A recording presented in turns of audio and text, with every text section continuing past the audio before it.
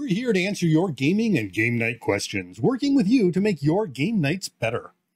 Tonight's question comes from Tabletop Bellhop Patreon patron Jeff Seuss, who asks, what games do you keep on your shelves because they're easy to get people to play and easy to teach, even though you don't really like them that much yourself?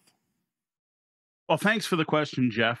This is an interesting one that immediately had me wondering how big of a problem, well, problem's not the right word. How big of a thing is this? How many people actually keep games for other people to play? Like, is it common for people to keep games they don't love just because they know other people will play them?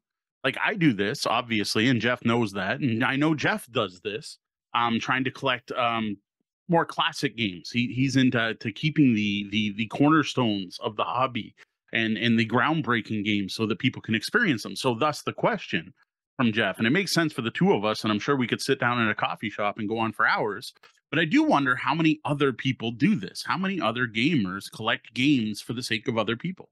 Now, I have to admit, it's not something I'm personally likely to do, but even as I was writing that, I realized to some degree I do and have because of my kids. There are games that they enjoy that I'm not in love with, but because they might like playing them, they get kept around. Thankfully, Harry Potter Clue's not one of those. Yes, thankfully. Yeah, I'm wondering, but like I know I'm trying to think of other game groups that I know, and everyone I can think of has at least a few of these. Now, again, Ian I know has a bunch, but again, he hosts public events, so it makes sense.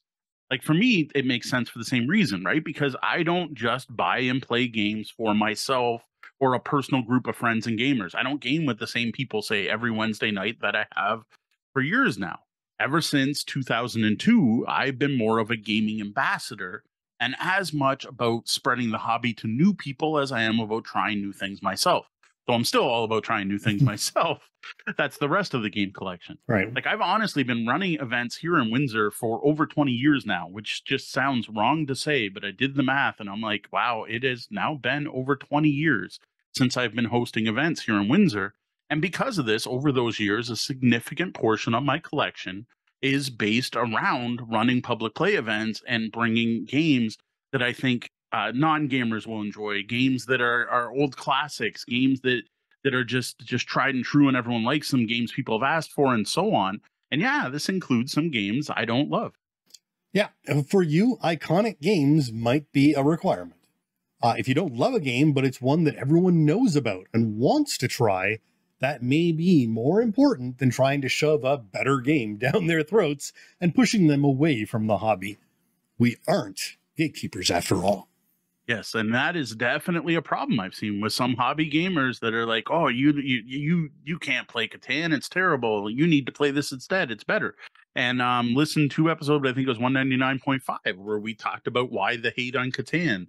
So we kind of get into that particular problem. But yeah, don't be a gatekeeper, right? That's one of the reasons. If all my games were heavy Euros and I invite my friends over and like, no, this is what I have, you're stuck playing them, that could be a problem as well. I've noticed the chat room's already kind of blowing out with a bunch of them here, which is pretty cool. Like Red Meeple Ryan has Catan and Pandemic because they can teach it. Roger Dodger is noting that he reluctantly keeps Suro, Legendary Forest, Machi Koro, all again for new players. Danielle is mentioning Sword and Skull. That's another one. So we're definitely not the only ones, at least for the people who listen to our show. So far, I think that's everyone in the chat who's spoken up. No offense to you lurkers. You're welcome to keep lurking or tell us games you own. Like Deanna has a bunch, but by default.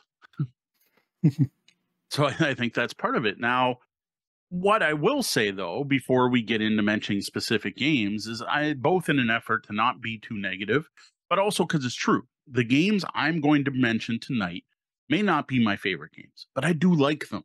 And they are games that I am always willing to play or at least teach and watch and, mediate. There is nothing in my collection or on the list tonight that I don't like.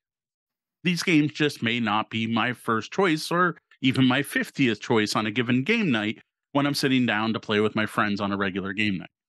I can't say that's quite the same for me. If some of these games were in my collection, they wouldn't Wouldn't even be my 50th or at all on my list. But we're There you not, go. however, going to support actively negative games, games that are objectively bad or hurtful to someone or some group of people.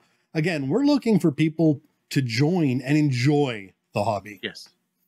Yeah, because there are definitely games out there that people have asked me to bring to public play events or expect to see at our events that you won't see me bring ever. This includes the obvious ones like Cards Against Humanity and other games meant to offend, as well as most social deduction games. Now, there's nothing wrong with social deduction games. I just really don't like them myself.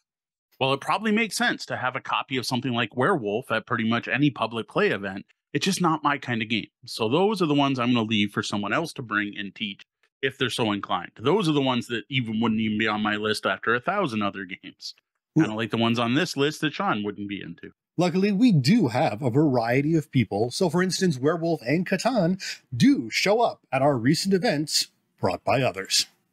And I do have to thank everyone who brings out games to any of our events and lets me leave my copy of Catan at home so that I can fill my bag with newer, cooler stuff. No, nothing against Catan. Now, in addition to this list being games I own for other people to play, I also was thinking about this and I'm like, we could have rebranded this list as a number of different things. Because really, this is going to end up being a good list of games to have at any public play game night. Or a list of games every game group should own a copy of. So now, again, if your game group is public, like if you only have 5 friends and you don't like Catan, don't buy a copy of Catan just to have it. That would be silly.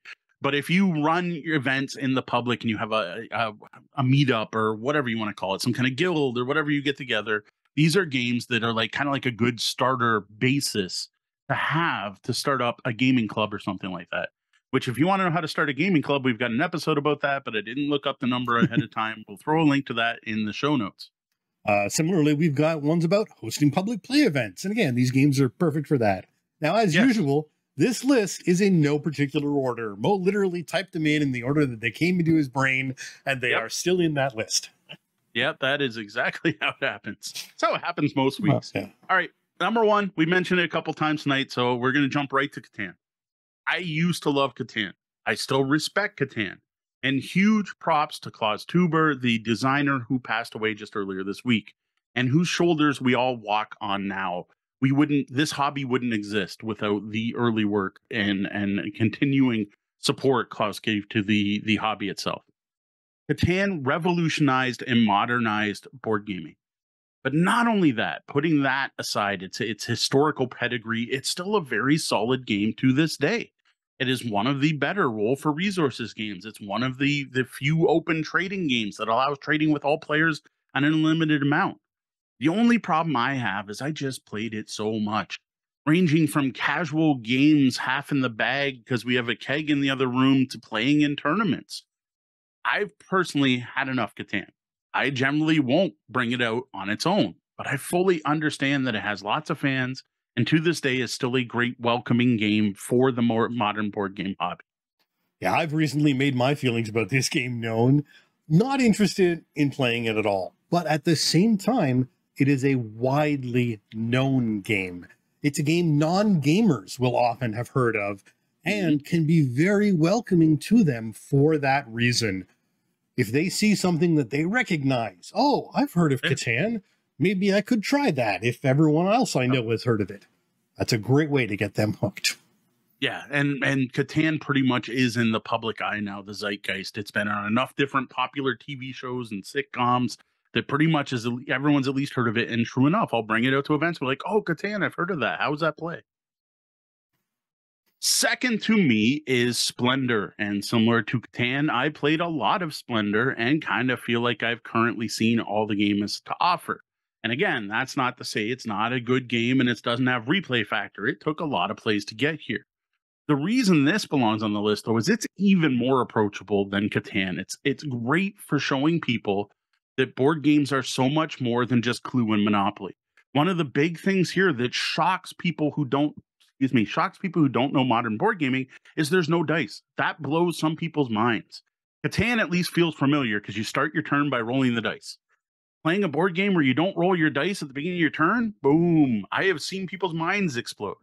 Splendor is also fantastic for introducing the concept of engine building, something you don't tend to find in mass market games where you're slowly building up an engine to be able to do more at every turn and score more points in the end.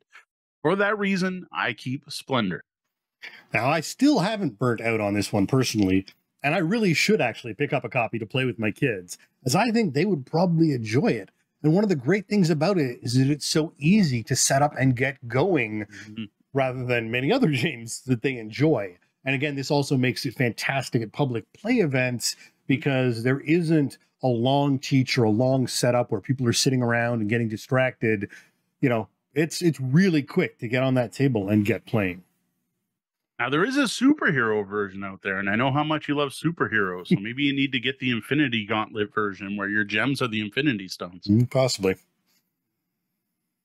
Next up is Dominion. And in this one, I can't really explain why I don't like it, because I don't get it. I'm not sure why. It never really clicked with me, which is odd, because I now love deck building as a mechanic. I like many deck builders that came after Dominion. But for some reason, when this game blew up locally, which was pretty much right when it came out, everyone was playing this, everyone was loving it. And if it wasn't at an event, there were some specific players who always brought it. If they didn't show up, there was always something, oh, where's Dominion? Oh, you didn't bring Dominion this week? And I'm like, oh, sorry, that was Charles' copy, and Charles isn't here this week. To the fact that enough people asked for it, I went and bought a copy of Dominion and one of the expansions, but not both, because I didn't need both of it. I don't know what it was about this game. This is one that just never clicked for me, and I am certain of all the games I own, this is probably the game that has been played most by people other than me. Like, my copy of Dominion has probably been played by me 3 or 4 times, and I think Sean's been in 2 of those games. This was the game I brought out and let other people go wild with. I even though it's not my favorite, I do have to applaud it for being basically for putting deck building on the map. Yes, I own StarCraft, the game that did deck building first. It wasn't the main feature though. This was the one that got everyone talking about deck building, and the one that everyone copycatted and developed into what we know as deck building today. I do have to applaud it for that. Plus, I will still say this is the most pure deck builder out there for introducing the concept. And it's easier to teach this than any other deck builder I've ever played. So fair enough. Now, as I played so many deck builders before I ever got to play Dominion, it hasn't lost its luster for me yet, but I also know that it won't take that long to learn the puzzle and be, over it. Still, it's another welcoming game that people may have heard about, or maybe a good game to help with if players are familiar with other deck builders the way I was. Following on from Dominion, I have another deck builder that I now only keep for when people request it, and that is Ascension. I loved Ascension when it came out, especially with the first few expansions, especially the one that added events. That, to me, was where it finally hit its stride. This was the deck building game that did win me over. This is where I'm like, yeah, Dominion was okay. It was interesting. Everyone loves it. Once I play this, I'm like, okay, now I know I love deck building. I like this mechanic. It swung me over to the other side. It had me sold on this new thing. 2 things, though, have pushed me away from the game. Now, the first is the flood of content, the amount that was put out, and the way they released the expansions. And I say I love the set with the events in it. The problem is when the next set came out, it didn't have events. And if you combine the decks, the events became too few and far between. And then the next set didn't have events. So now the odds of drawing an event were silly, and they just stayed up the whole game. Like, they weren't designed to work with each other. But then who was going to buy Ascension and only use 2 of the sets together? Like, it just didn't make sense. Sorry, I said Dominion. I mean Ascension. Who's going to buy Ascension and just use these 2 sets, even though you own 7? So that is one of the reasons I kind of moved away from it. But the other one is the app. The app is still one of the best digital adaptations of a board game ever. And I still play it now and then. It's on my latest phone. And now and then when I'm sitting in a doctor's office or waiting in the car for someone, I'll pop it on and still play it. Now I keep Ascension for showing it off to fans of Dominion, or people who are like, oh, I've heard of deck building, but let me know it. So, like, honestly, this is my next step game. If I hear someone say, oh, I like deck builders, I'll be like, oh, have you tried Ascension? If not, then I'll bring it out to the next event. And the other nice part about this one compared to some others is that it is a multiplayer deck building game, which is a little more rare than you would think at times. To me, this is a fantastic next step. Like, Plus, if someone's more of a fantasy and they're into theme, because that is the one thing that is definitely a little lacking in Dominion. Going back to last week's topic. Well, I think theme is definitely part of it. And I know someone in the chat room called out theme as being one reason you might not have liked Dominion. I think the other is it's not a static marketplace, which brings a little more dynamic to the game and makes it a little bit more interesting. This one, though, I don't know if I agree with you because I have never even considered buying this game. I can't even imagine owning a physical copy of Ascension because there's the app. The app is amazing, and it means I can play without having to figure out how to shuffle 1,000 cards together in these unmanageable stacks. While I respect its place in history, owning it, I would immediately sell it so I could buy the next digital expansion. Oh, fair enough. I will point out that we have played the digital version at public play tabletop events. So it's definitely happened. I forget when we were playing some game where the turns took so long that I started up a game of Ascension while we were playing. Yep. All right, next up, the chat's already kind of talking about this one for good reason. And I'm going to stick with deck builders. And this was just a logical progression. After I got a bit tired of Ascension, I then got hooked on Star Realms. I got to thank Wayne the Starfleet guy. Wow, I pressed that. He's going to punch me if he sees me. Wayne the Star Wars guy. I hope he's not at Origins. Wayne Star Wars Humfleet for introducing me to Star Realms at Origins, which I then immediately bought I think 2 decks at the time. I played a lot of Star Realms, perhaps more than any other game in my collection. Again, if you count digital plays, I had played a lot of digital Ascension until I got Star Realms. I loved the new combo system this game introduced. To me, that was the biggest, besides a non-static market, it was the biggest evolution in deck building, and one we still see to this day. Cowboy Bebop Space Serenade is one we played recently. They use a very similar system. I love that new combo system, and that had me hooked. But it had the Catan Splendor problem for me. I just played it too much. Plus, yes, I know in the rulebook there's ways to play up to 6, but really this is a 2-player only game, and there are other 2-player games I prefer. Now, that said, it's small, it's one deck, great to have at a public play event, or when you have that one player who shows up late or has trouble getting into a game, and the host can sit down with them and play a game of Star Realms with them to keep them occupied. And it's also great as the same reason as Ascension, as a next step deck builder. Like, I have actually seen public play events of this. Like, I own 3 decks of the base game where I brought all 3 out and had 6 people playing Star Realms, but not together. They were just in 3 separate games. Yeah, because it's far more manageable than Ascension, I think it really is a great next step. It's great for introducing new engine and combo ideas that people may not be familiar with from more basic deck builders. It's not a go-to game for me either anymore, but it's definitely worth keeping around. Yep. Moving away from deck builders, but sticking with a card game, is Hanabi. Now, this is another one I bought for the same reason I bought one with the other games I mentioned. Sorry. Dominion, which is, it got requested so often at public play events that I wanted to make sure it was on hand. There was one local gamer who picked it up, but it was someone who couldn't make it out all the time. They were an infrequent guest at our events. And once they got a few players hooked, they were like, oh, do you have it? Do you have it? Do you have it? So I went and picked up a copy. Now, I do love the uniqueness. I love the concept of the co-op where you can't see your cards and you can only see your opponent's cards. There's just something about this game I don't like. And I don't know if it's like my lawful good nature or something, but I think it's the way everyone subtly breaks the rules when they play and how each group comes up with their own language when playing. Now, I fully get this makes the game more winnable and therefore more enjoyable to some people. It just always felt off to me.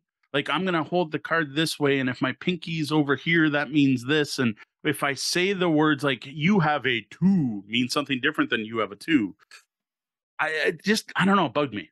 Now, what I do enjoy, though, because of that evolving gameplay, is watching people play Hanabi. I will happily show up, teach people to play Hanabi, and sit back and watch and kind of giggle at the ways they come up at how to cheat. But I don't know. It's I love watching it. If people, especially if you teach them and they play like they've never played the games together, they don't know each other, and then you watch like 2 or 3 games in a row because Hanabi is one of those games you usually play a few in a row and see that evolve. That is always fascinating to me. But it's a popular game. I keep it in my collection for other people to play and sometimes to watch them. As someone who's only played it digitally without any way to have communication other than what is strictly allowed by the game, I haven't experienced that house rules of cheating develop. I just love the thought process of trying to work out how to, which of those communications to use, who to speak to, looking at the player order, the turn order, and trying to guess what the heck someone is going to think if you tell them that they have a 2. Yeah. But I can see how this might wear thin physically for exactly the reasons that you've brought up. Still, it's a great game to drive home the limited communication ideas on a path to other games that limit communication. Yeah. Oh, I agree. Next, the chat called this one, knew it was going to be on our list somewhere, and they're currently talking about the digital version, and that is Carcassonne. This game is a classic for a reason. I still enjoy Carcassonne. I played a lot of Carcassonne, but somehow never really got all that sick of it. I would happily wrap up our podcast night and go play a game, maybe with the digital version. The reason this makes the list, though, is that I don't actually ever play Carcassonne. There are other tile laying games I like more. Well, stopping tonight and going to play Carc sounds good. You know what sounds better? Going to play Isle of Skye or Land versus Sea. Now, I don't have Xbox versions of those, so it might not be as easy to get them to the table, but I would rather play them. So in general, I keep my copy of Carc on hand because it often gets requested at public play events. It comes up now and then with long-term fans like, oh, we haven't played Carc in a long time. I'd like to play Carc. Can you bring it next time? And again, there's a reason this game has the staying power it does. It's as old as Catan. I think it might even be a bit older, and it's still people request it, still play it. This is a great welcoming game, and it's also very family friendly. Little kids can match up the sides of the tiles, even if they don't quite get the farm scoring. Yeah, another classic for some, although perhaps less awareness outside of the hobby, unlike Catan or Settlers, which have gotten a lot of, big media attention. Yes. It's still to this day a solid game with some great design. And unless you've gone wild and bought every single expansion, it can be a very welcoming game for newcomers. I will admit, this is one of the few games I actually own 2 copies of. One is just the base game, and the other is my Carc with all of the expansions tossed in together. So I actually have 2 copies of them. It's because another gamer I knew locally was getting out of games and gave me a copy, but I'm like, I kept both because now I have Carc for beginners and Carc with the rules I like. And there are some of those expansions I prefer.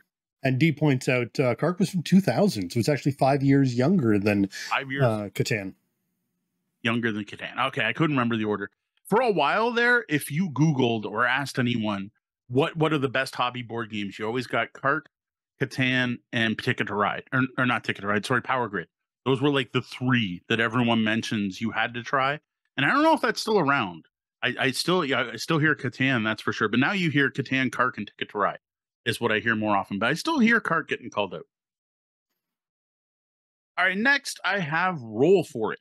I first tried this game at Origins, doing it during a demo where someone who was obviously throwing the game, which I will admit probably colored my opinion of the game a bit, and didn't think too much of it. But then I got a copy as a gift because it's one of those games where people don't only like, oh, you're a gamer. I found this cool dice game somewhere because you can find it at especially educational stores. So I got a copy as a gift and I gave the game another shot. And I found a very simple to teach, highly random game that was super approachable. Like this is to me almost like a Racco level of game. Like I prefer more depth to my games in general, but I learned this is a fantastic game for new gamers. The basic concept is so simple. Roll your set of dice, put the dice on cards. If you fill a card, you get to keep it for points. You got decisions like, do you push your luck and go for a high scoring card, but you need all 6s? Or do you grab a bunch of easy cards that let you keep your dice in play and keep you rolling? I think it was playing this with my kids that really convinced me this is great for public play events, especially one that's in public as opposed to, say, a hobby game store or a comic book store. Like if you're in a coffee shop or you're at a pub, just the sound of the rolling dice, people tend to get excited. It's dice rolling, there's tension, like, yeah, I got my six sixes. It's a great for drawing in a crowd. So I have to admit, despite not enjoying it at first, I find Roll For It a great game for others to enjoy. I've never actually played this one, but dice placement is such a great mechanic. So while I think I might tire of this one somewhat swiftly, it's a great bridge to introduce the mechanic so that it's familiar when you want to get someone interested in those more advanced dice placement games. Next, I have Suro. I think, like most gamers out there, I was hooked on Suro for about a week. Maybe it lasted 2. It looks great, the components are awesome, the gameplay is super simple.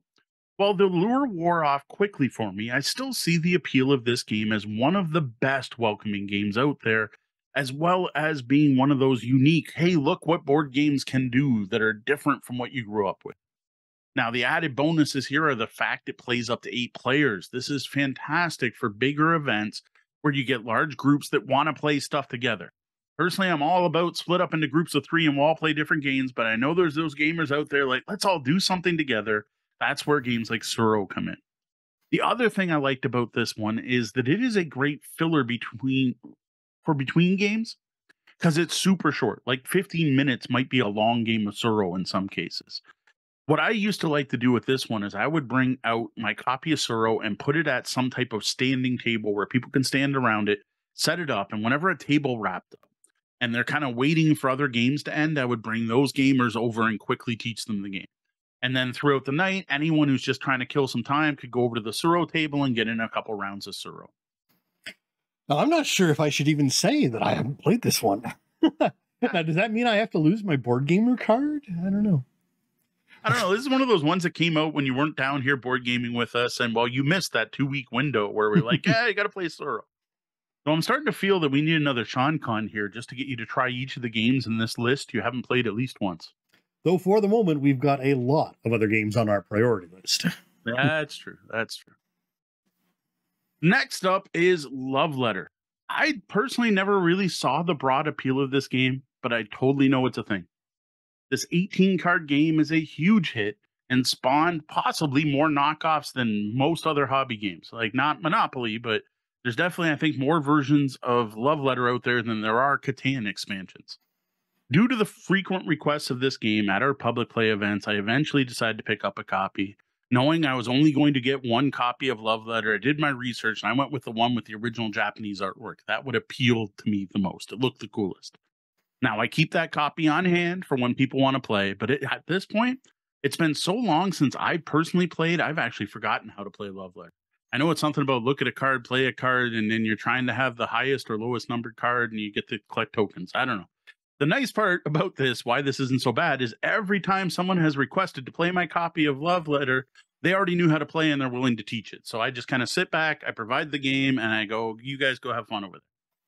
Yeah, no clue about this game, actually. I always hear about it. I seem to always confuse it with For the Queen, it turns out, which I also haven't played yet. But I do have a digital edition, so I should really try this out sometime. For all I know, maybe I'll love it, and I'll start teaching it at public play events. There you go. It's definitely a popular one, especially with all the variants. My personal favorite is one called Lucha Jefe, which is a Mexican luchador wrestler game where you're actually playing 2 cards and one's who's in your corner.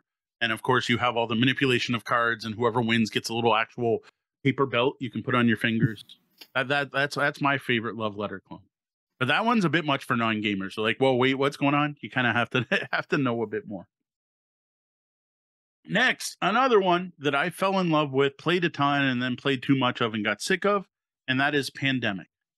When we first got this, we were going bonkers over this game. Like we might have played 20 or 30 times in one weekend when we got this one. I was absolutely hooked. The problem I did find, though, is with that group, it was fantastic. Then the first time I brought it out to a public play event, it went terrible. This game can be very group dependent, mainly based on how pushy some players are. Quarterbacking is a huge issue in this game.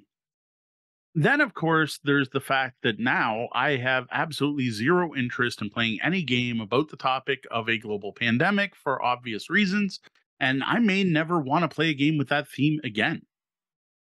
Now, despite current events, I know the game does have a ton of fans. It is pretty easy to teach, and as long as you watch the quarterbacking from experienced players, this can be a good welcoming game. Just watch for that one player who thinks they know the game better than everyone else. Yeah, I've played this game once. It did nothing much for me, and I've just never especially craved playing it again. It wasn't a bad game. It just wasn't great. It is another welcoming game that has a huge awareness in the public, if Mhm. not always for the best reasons. Next, we have Rumble in the Dungeon. So I've noticed this list tends to have like a scale of I played it too much or it's a little too easy. And that's what this one is. It's on the too easy side for me. This is a case of a super simple, silly game. It's great for the right time and place, but not something I'm going to recommend often to play at home. But it is a great icebreaker, filler, or end of game night public play game. It also has the bonus of the high player count. I think this one goes up to 10 players, which again is good for those groups who are like, well, we got to play something all together. And this is completely, totally 100% family friendly. So there's benefits there.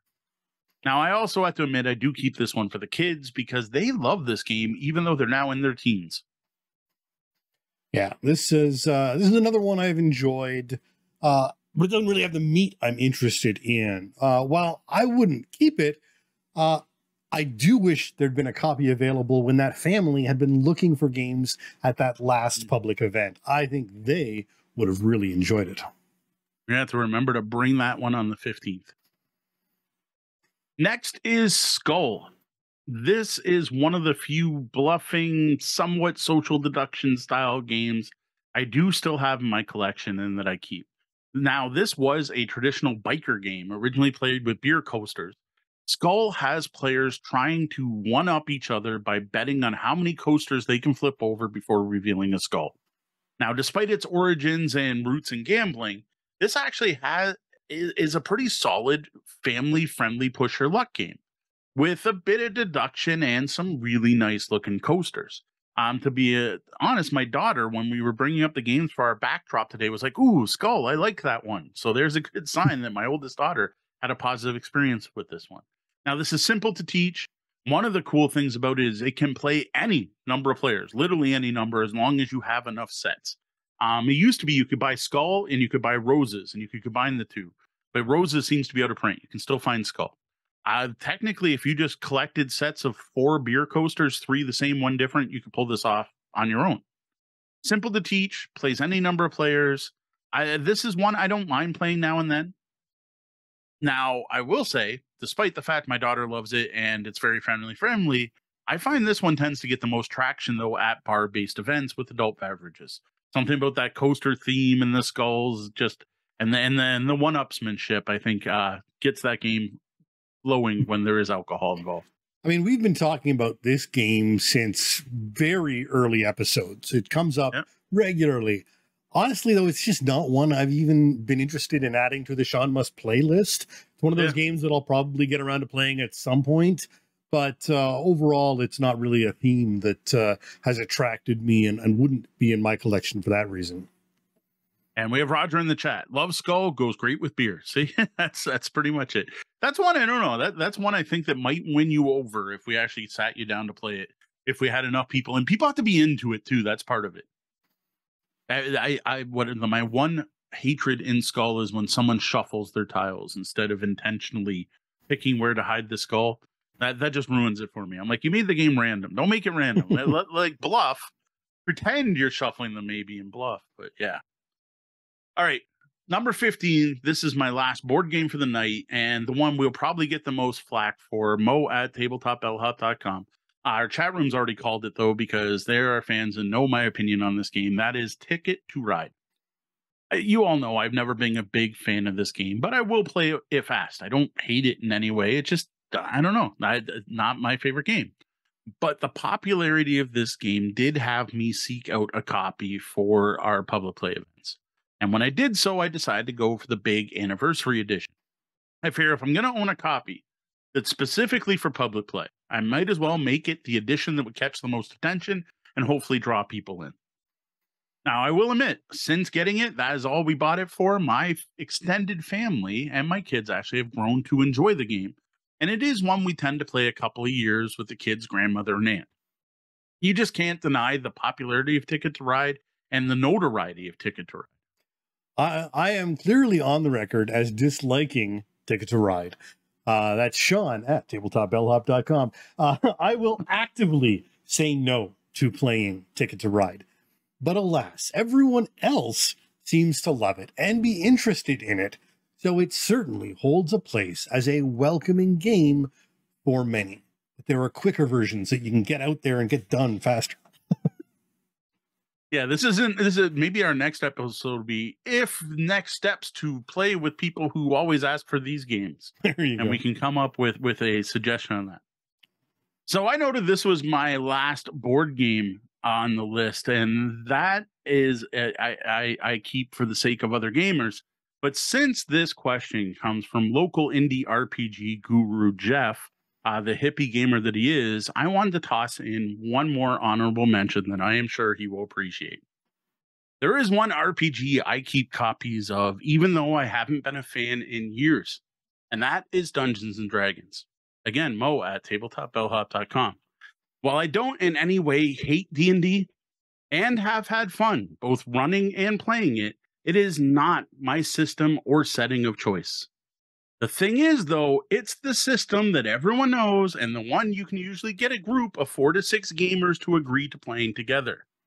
Due to this, I have run way more Dungeons and Dragons than any other RPG, though it would never be my first choice of what to run. Yeah, no, absolutely. I've got actually a couple episodes. I had my second ed player's guide sitting up on in my background, but no interest in what they've done, where they're going, continuing on with it. There are so many role-playing games out there better suited to specific action and genre that there's just no need other than because other people want to play D&D to have a copy of D&D. The thing I do miss the most is the public play aspect. If they hadn't changed Adventurers League to running published adventures and stuck to the old format, I would probably still be running D&D. That is the one aspect of the game I loved, but that touched the gaming ambassador in me. That was me sharing the role-playing hobby, not necessarily enjoying D&D. But again, Danielle, Major Kill in the chat just called out there are so many better RPGs, but yes, we all have players' handbooks just in case. You know, it's interesting, actually. You mentioned that, and were that going on now with me in Windsor and my schedule being what it is, I probably would go out on a Thursday night to play Adventure League at your table or at another table, just to mix it up and have fun. It is a shame that sort of group regularity isn't there. Yeah, sad to see it go. Well, that's it for our list of games we've kept in the collection, mainly for other people's enjoyment and not our own. Do you have any games you keep because other people dig them? Tell us about them in the comments below. Now we're about to check in with the lobby, but before that, a quick reminder that we're here to answer your gaming and game night questions, just like Jeff's question tonight. Get questions to us by going to tabletopbellhop.com and clicking on Ask the Bellhop, sending an email to questions@tabletopbellhop.com. No hate mail there. That one's just for questions. Or send me a message on social media where I can be found everywhere as Tabletop Bellhop, one word.